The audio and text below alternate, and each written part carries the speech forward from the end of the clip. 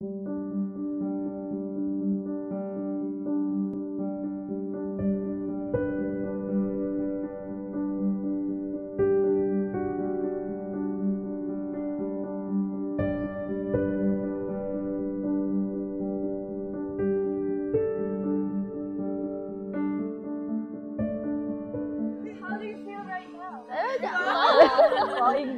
kid.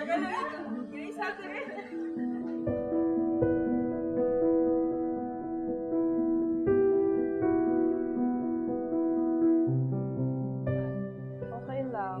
Sayang yung bayad eh, kaya kailangan ituloy.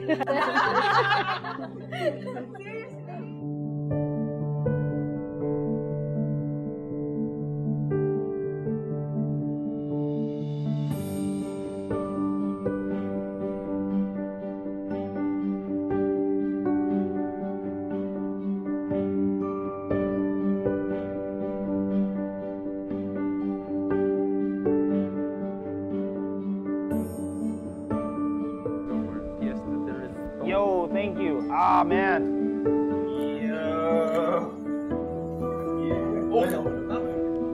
Ready for a job interview. Yo, in front of the Lord.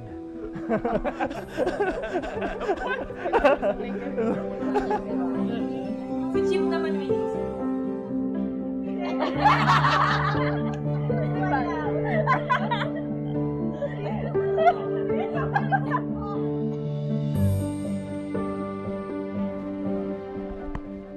Ayusin niyo yung yung gusto ko maayos yung trabaho. So malinis. Yes, Walang ebidensya. Walang ebidensya, Gagamitin mo talaga yan? Pag sa part na so whoever would disagree to this union, speak now or forever hold your peace. Okay. Sino? Sino sa inyo?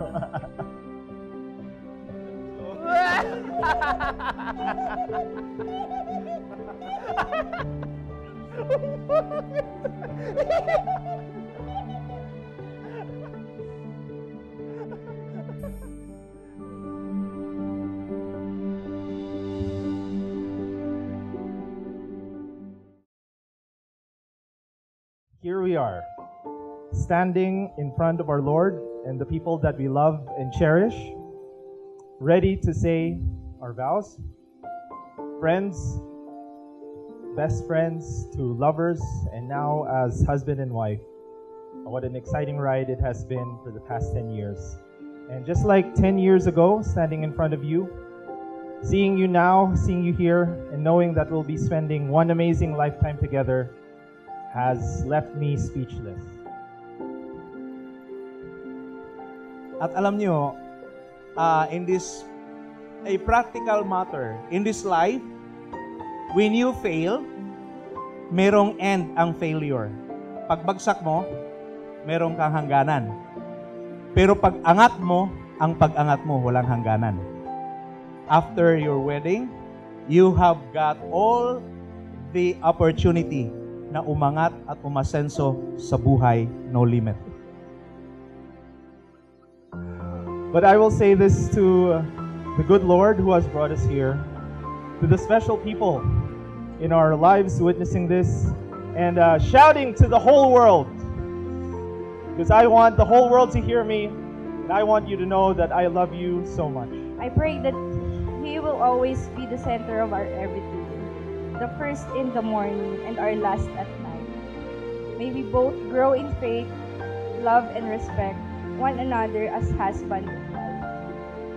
Thank you then for all those years, for not giving up on me, for the love, and to everyone in here, for the love, friendship, rebukes, prayers, and many more. You are a wonderful gift from the Lord. I promise to God and to everyone in here to love and pray for you always, as well as our beautiful family.